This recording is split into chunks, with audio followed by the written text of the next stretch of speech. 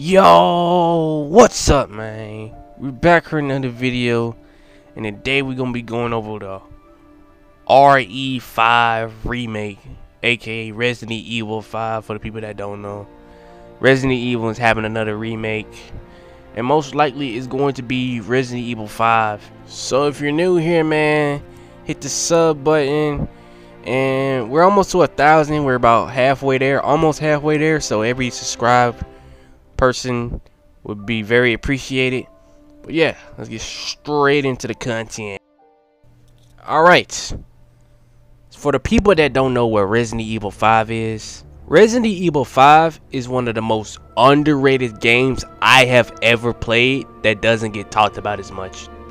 I put this in the same category as like Sleeping Dogs, which is kind of like GTA, kind of very underrated. Both of them are. But Resident Evil, I'm surprised this game wasn't like talked about as much like that. That game, like, it has some of the most iconic characters in the Resident Evil franchise. Like, in my opinion, my favorite villain is Albert Wesker from this game. Like, bro's like the best super villain I've ever seen.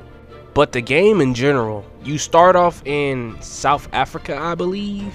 You start off in like Africa and stuff. Technically, there's a girl named Jill, which is the same one from Resident Evil 3. But then she gets captured by like Wesker and shit, and now you gotta try like save her. But at first you thought she was dead. You're playing as Chris Redfield and Shovel. I guess you can choose who you want to play as, but it really doesn't matter like that. But one thing I liked about Resident Evil 5, I love the boss fights, bro. Every boss was unique. Like, I remember one boss, it was like a black chainsaw massacre dude. Like, you ever watched the Chainsaw Massacre?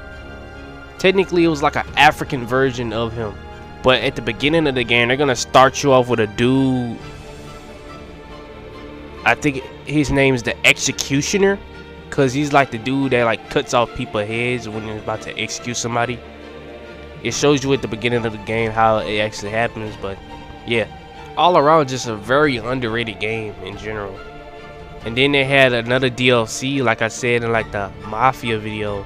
This game also came out with like a DLC later that nobody has even played. I didn't even knew they had a DLC. It was just so hard to find and stuff.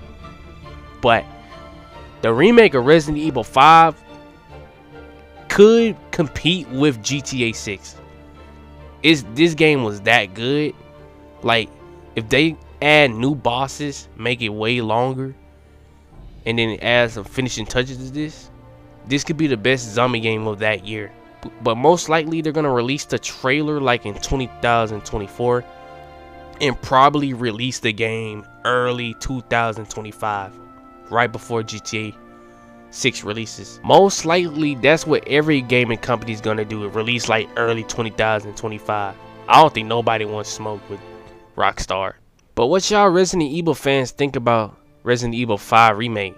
Because I know a couple people played it, but it's not really talked about as much. So let me know down in the comments what y'all think about the game and what y'all think they can add to Resident Evil 5.